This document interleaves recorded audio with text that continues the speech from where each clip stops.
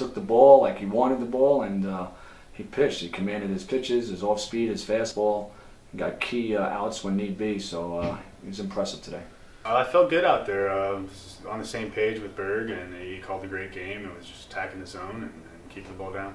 Well, they made pitches when need be. We had a couple of key walks and key errors in bad situations. So, and then they had a couple of 2-out hits, and we couldn't do anything like that.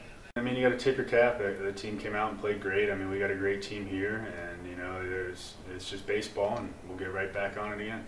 You know, we got to relax. We got to command our pitches as far as the relievers and starters. You know, throwing strikes is so important.